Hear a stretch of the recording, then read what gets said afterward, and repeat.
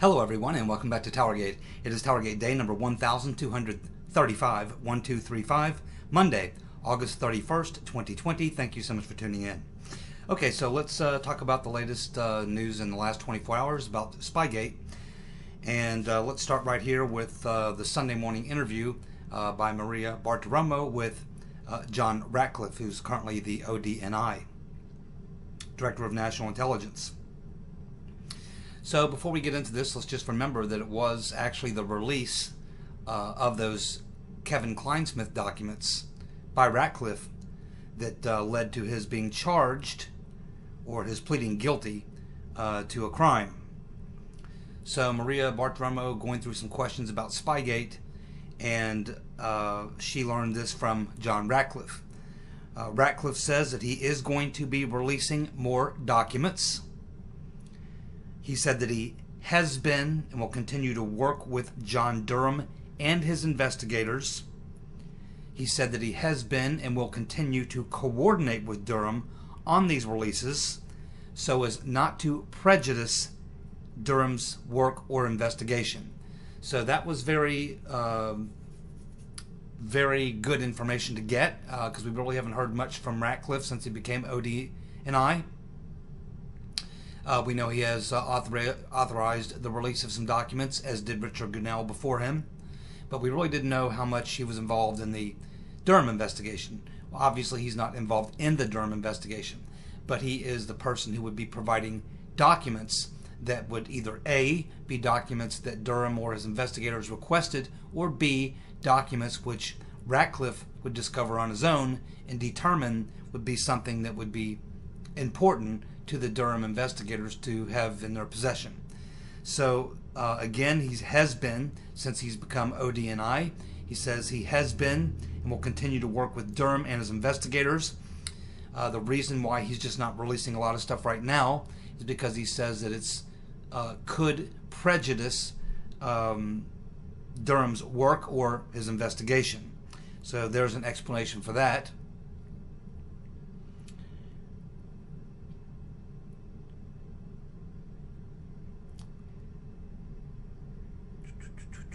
He says that essentially with Durham, working with Durham, that they're essentially working on parallel paths, which means that Durham himself is working on his investigation moving forward, but Ratcliffe is also reviewing a lot of intelligence-related documents, and that he kind of has his own investigation going on, and that they're working on parallel tracks, and that he's having to constantly communicate with Durham to find out what he needs, or maybe tell Durham he's found something that would be interesting to him, but that he can't get ahead of Durham in his investigation because it is a criminal investigation, and some of the documents that could be released could cause a problem. So that's why he's working on a parallel track with Durham. Ratcliffe was asked about the leaks and whether or not they are being investigated. Ratcliffe said, oh yes, the leak investigation is ongoing. It is real. They are doing a leak investigation. He said that he has been providing documents, and that something else he said he's been doing is providing crime reports. Now, I've never heard of anything like that before, but Ratcliffe explained it. He said, when I come across information, intelligence, evidence, whatever, that there may be a crime involved because of something I've viewed, then I can do what's called a crime report. Essentially, report that shows that he believes that he has seen evidence of a crime. And he says he's currently passing those crime reports over to Durham. And he says that he has done so up to this point on a number of occasions. So Ratcliffe is feeding Durham crime reports, evidence he's found from reviewing classified information that shows possible evidence of a crime. So yes, it was a pretty good interview. It was the first time we've really heard from, maybe the second time, but the last time was on another matter dealing primarily with China. So and of course they talked about China as well on Maria Bartiromo on Sunday morning. But there was a few questions there She dug in a little bit about Spygate related matters and how he's working with the Durham investigation. So I was pretty happy with what I heard from Ratcliffe. He is a straight shooter. We know that. He's definitely not a deep stater. And I think we can take him at his word for what he said. So clearly he is providing information to Durham. He's, as well as I assume he's talking about John Bash on the leak investigations. And probably that involves the unmaskings as well. So certainly he's also providing crime reports where he finds evidence where a crime may have been committed. So he is still actively involved and in a positive way at trying to get to the bottom of the major crime of the century, let's just say.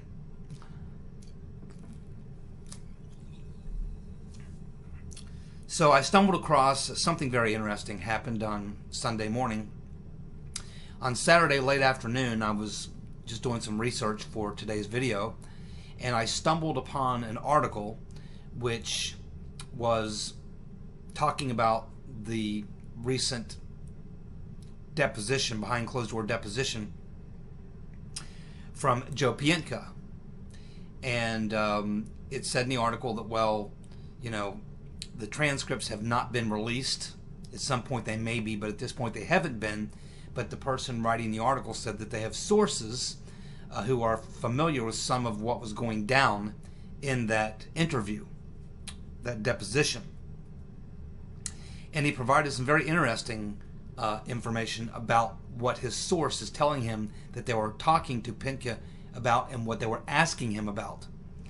And I thought, wow, this is really good. I read through the story, and I thought, wow, tomorrow I'll have to come back to this story and take some notes, because this is really some interesting things we're learning here. So then on Sunday afternoon, when I went back to begin putting together my notes for this video, I went back and typed into Google the same search terms I originally used where I discovered that article. But when I did it on Sunday morning, I couldn't get the article, I couldn't find it. Now the first time I typed them search terms in, it popped right up on the first page, like the second or third option. But on Sunday, I went through page after page after page. So I went to the last page before you start repeating. Never found it. So I thought, that's strange. So I did it again. Same result. Now I thought, that's strange. And so then I started using some other terms associated with what I was originally searching for to see if I could find it that way. Never could. Spent probably over an hour trying to, reacquire that article. Now this wasn't, if I remember correctly, I can't remember exactly what the article URL was, but it's one that I resource from time to time. It's not like a major deal, but it's certainly one that I resource from time to time because I do get good information from there. And so I just thought it was awfully strange that article was there on Saturday, disclosing some of what was learned about the questions Pientka was being grilled on. And then on Sunday, I go to find that same article, and it's just literally gone. It's disappeared. I mean, if it was still there, I would have found it, because I know what the original search terms were that I used, and I would have recognized the article, but it's nowhere to be found. So obviously it got pulled or canceled or withdrawn, or who knows. All I can tell you is it was there Saturday, but it wasn't there Sunday. So I'm having to rely a little bit on memory to tell you what I can remember about what it was talking about Joe Pientka being questioned about, which a couple things were significant. I can remember some of it, but not all of it. But let's just go back a little bit on Joe Pientka. As you know, last week, finally, after a very, very long time of various members of Congress trying to get an interview with Pientka, never being able to do that, they finally were able to get him in. And it was done in kind of an interesting way, not the way it's normally done. Lindsey Graham didn't notify a lot of people, didn't give them, like Grassley was kind of bent out of shape because he wasn't told. But Ron Johnson was there. So Ron Johnson was there, and also a Senate investigator, the guy asking the questions. That's, as far as I know, I don't even know if Lindsey Graham was in that hearing. But we know Ron Johnson was there, and we know that they actually name in this article, which I can no longer find, they named the Senate Judiciary Committee investigator. They give his name, who it was who was asking those questions. It's no one whose name I would be familiar with, or probably you, because we don't know who these Senate staffers are. But he is a person who works for the Senate Judiciary Committee, who's one of their investigators. He was the one asking Pientka the questions, and Joe. And as far as I can remember, Ron Johnson was there. Grassley was not. Various other Republicans were not. The ranking Democrat was there. So that we know. Now let's keep in mind, Pientka was a major key player in all of this. He was involved in the Flynn setup call, as well as the Trump briefing setup, which we now know was approved by Peters and Strokinus and Kevin Kleinsmith. We're talking about that August 30th, 2016 briefing where Trump and Michael Flynn and Chris Christie were there. That's the briefing we're talking about. And we know that there was an electronic communication that tells us who the people were who conducted the interview and also who authorized the interview. And we know that Pientka, that's the one where Pientka was in there, and his purpose of being there was to try to essentially spy on Trump and Michael Flynn and try to feel them out about how they would respond to questions about Russia and discussions about Russia and things like that. It was supposed to be a defensive briefing or some sort of an intel briefing, but it was really a spy meeting, a chance for Pientka to spy on Trump and Flynn. That was August 30th of 2016, and that meeting, or that so-called briefing, was supported by an electronic communication, which was authorized and approved, signed off on by Peters van Strokinus and Kevin Kleinsmith. Now, keep in mind, Pientka is a very strange character, but so is his wife, because his wife is an attorney, and she has some connections to the Trump Tower meeting. She also is a lawyer who did work for Baker and Hostetler, which we know is a Democrat activist law firm who has a very close association with Confusion GPS. So Pientka's wife is also kind of caught up in the Spygate story as well. It wasn't just Pientka, his wife also having this connection to Confusion GPS, one step removed. They're both of them associated with this liberal activist law firm, Baker and Hostetler. Keep in mind that Pientka was the supervisor of the Crossfire Hurricane agents. All the agents, FBI agents working on Crossfire Hurricane, answered to Joe Pientka. He was their supervisor. And everything would be reported to him, and then he would report it to his boss, Peters van Strokinus. We also learn that Joe Pientka was Bruce Orr's handler. Bruce Orr's handler.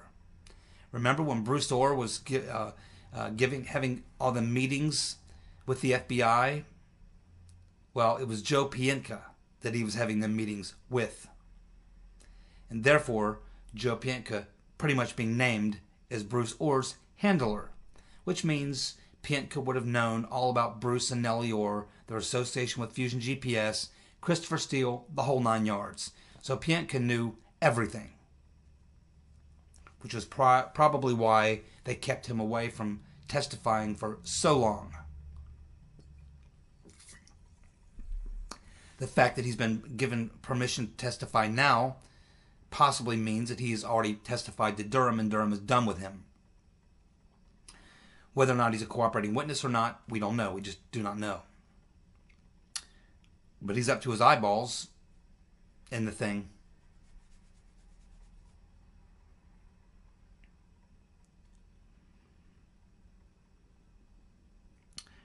Now, regarding this article that I could not find on Sunday that I was reading on Saturday, one of the things that really jumped out both at me and in the person who was writing the story is that apparently when Joe Pientka is being interviewed here just a few days back by the Senate Judiciary Committee investigators and Ron Johnson.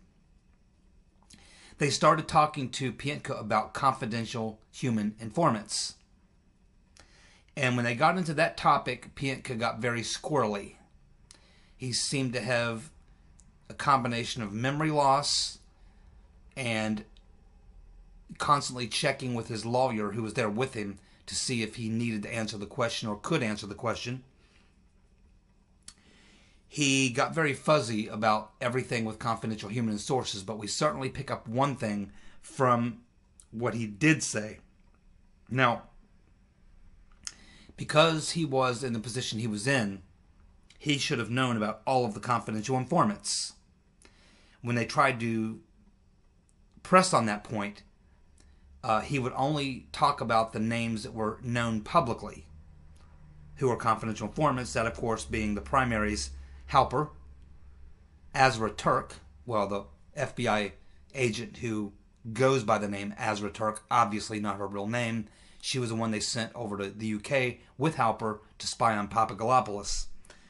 And also Christopher Steele. He admits, Piętka admits that Christopher Steele was a paid informant, official paid informant for the FBI.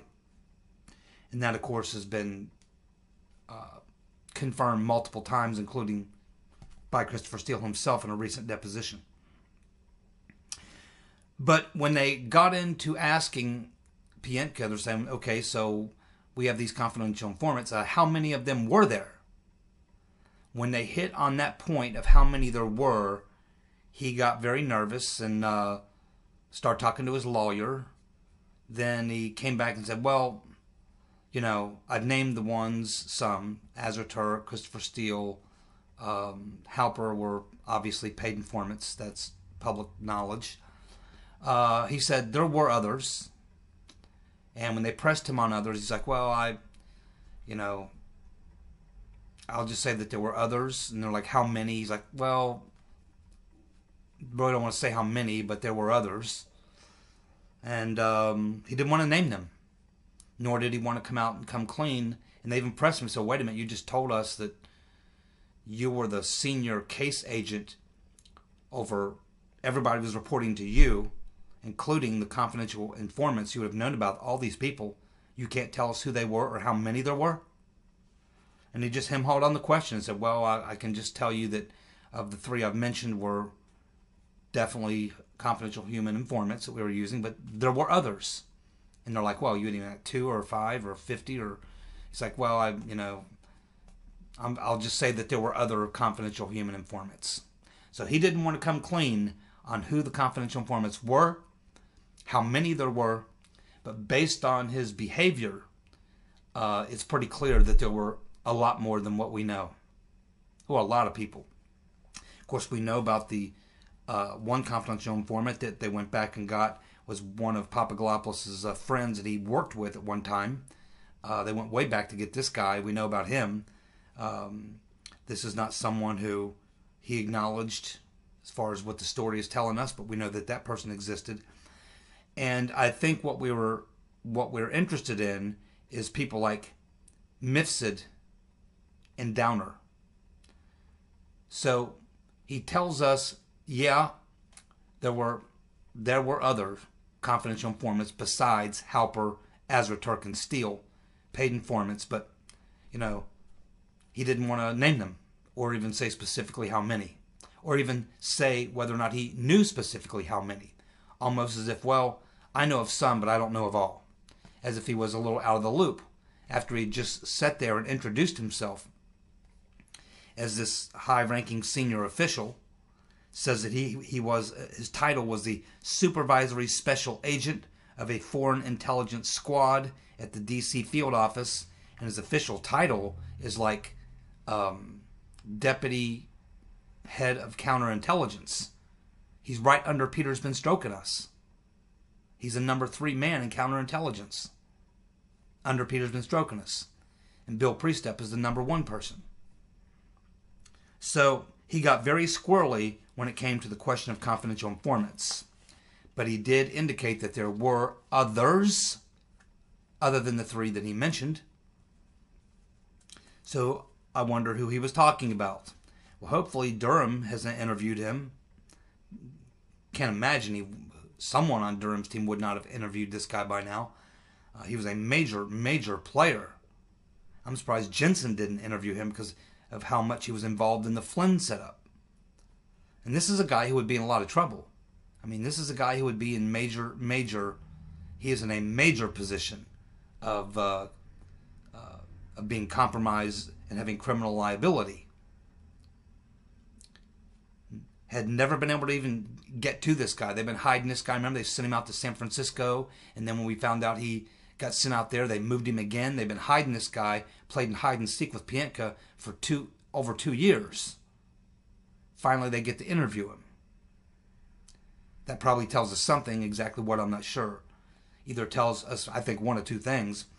Either he's A, been cleared, and he's in no legal issues, or else he wouldn't be doing this. Or B, he's been interviewed by Durham, and Durham's done with him, and they cleared him to go ahead and talk. But maybe he's limited to what he can say as a result of some plea agreement he's got or something. They also started asking him, as far as confidential informants, and they moved on and got real specific with him about the type of confidential informants, because we know from the Page Strzok email that they were talking about overseas confidential informants, Oconus lures. When they pressed him on overseas, because remember, Halper and Turk were not what you would really consider overseas spies. They're essentially U.S. citizens. Azra Turk actually works for the FBI. That's not her real name. That's the name she used. We don't know who she is. He didn't disclose that. I'm sure Durham knows, but assuming he's interviewed Pientka, he would have to tell Durham that, or Durham would find out. Because she actually is an actual agent for the FBI. That's who they sicked on Papaglopoulos along with Halper. But he got, again, very rattled, very nervous when they start talking about foreign Oconus lures. You know, the foreign informants, agents, spies, whatever you want to call them. He didn't even want to talk about that. Didn't even want to go down that road. But he certainly gave the impression that, yeah, that would have been his responsibility. Overseas spies would have been something he would have been his responsibility. He didn't want to talk about that at all. So obviously we hit a sore spot with Pientka about confidential informants, specifically overseas ones. Hopefully we'll get more to the bottom of that. Hopefully Durham will get to the bottom of that, and we'll find out who all these informants were that he doesn't want to talk about, including the ones overseas. Now, these guys obviously FBI informants, but as I've said in the past couple videos, the key person in this whole crime is Mifsud. You really need to get to Mifsud. If he's out there, you got to find him. You really have to find out who put Mifsud in the game. As long as they can hide Mifsud, he's the guy who dropped the ticking time bomb on Papaglopoulos. That set the stage for everything else.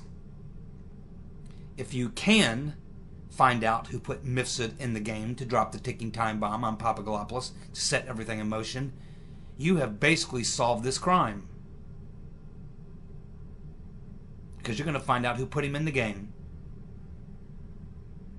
And that's going to tell you just about everything. From there you can fill in all the blanks. If you cannot find Mifsud,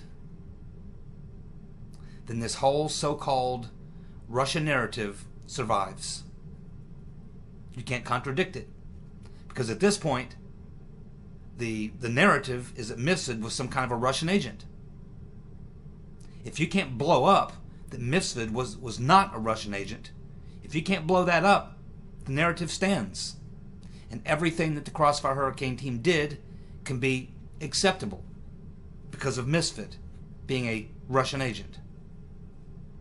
It's imperative that they maintain the narrative of Mifsud as a Russian agent. As long as that's the case, they can justify just about everything they did, no matter how shady it was. If you blow up Mifsud and prove that he was put into the game by Strzok or Pienka or one of the Cambridge Four or Brennan or someone like that, Italian intelligence, whoever, you blow up the entire narrative. It's everything. If I'm John Durham, I've got a couple of guys doing nothing but day and night trying to track down Mifsud. He's somewhere, and he's somewhere where he's comfortable in his surroundings, where he's got protections. This guy didn't just fall off the planet. He didn't just disappear. He's probably either somewhere in Italy, around the Mediterranean, or in the UK.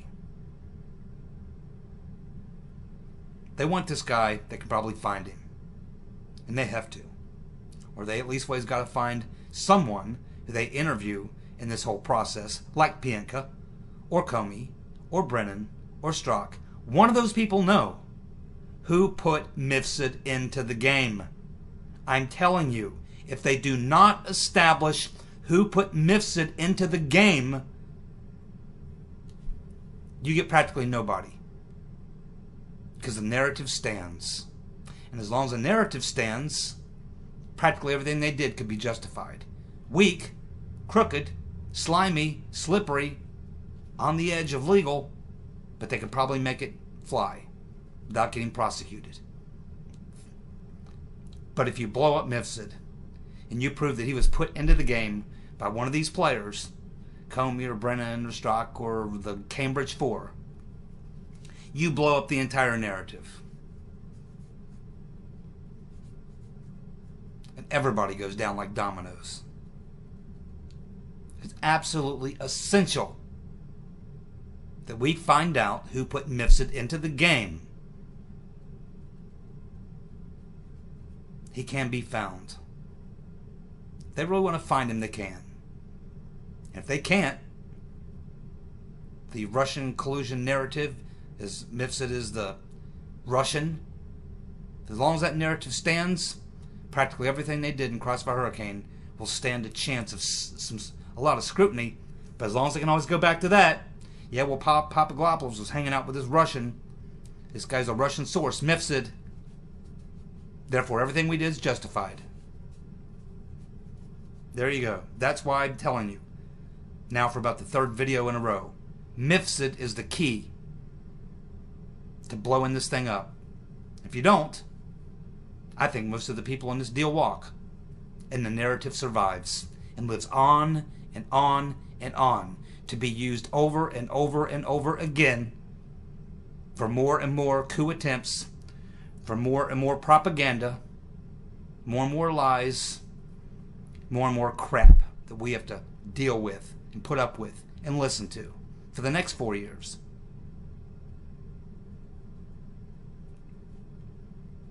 Well, as you know, there's a court case currently going on over in the UK. It's Christopher Steele again battling with Mr. Gubarev.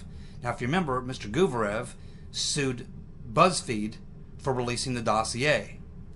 The court ruled in favor of BuzzFeed because they said, well, you know, BuzzFeed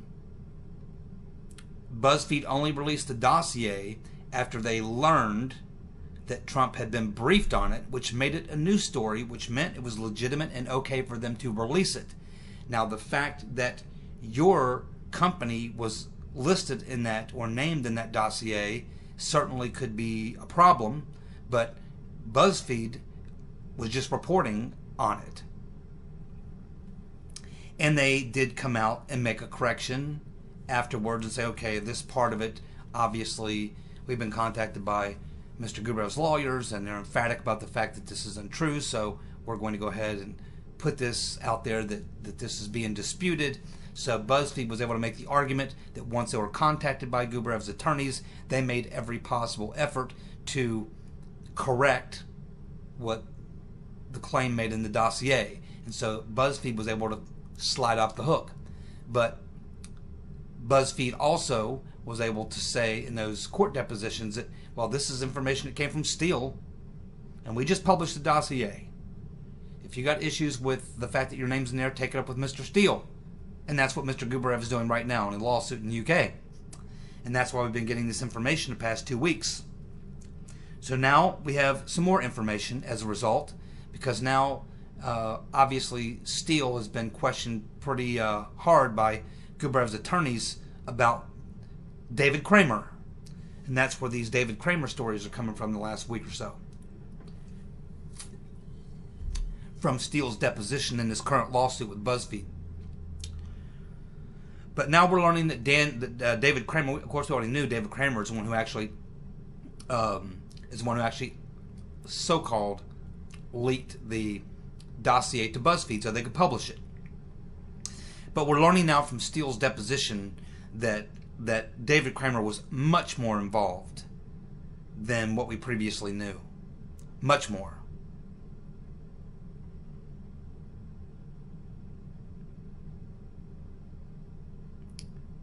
We know now that Steele and David Kramer were working very closely together with David Ignatius of the Washington Post.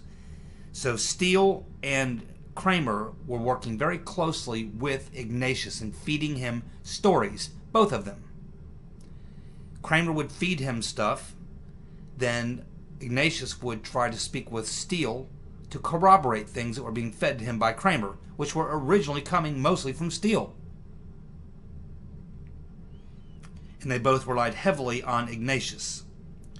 Christopher Steele said in his deposition that he believes Kramer is the one who gave Ignatius the Michael Flynn story. Steele said in his deposition he believes it was Kramer who gave David Ignatius the Flynn story. And of course, Steele admits that Kramer was acting as kind of an intermediary between himself and the media. Now, we assumed up to this point that was primarily Glenn Simpson, because he was doing that as well. But now we know that David Kramer was actually working just as much, communicating almost daily, a lot, with Christopher Steele. And he was acting more or less as an intermediary, Kramer was, between Steele and media outlets.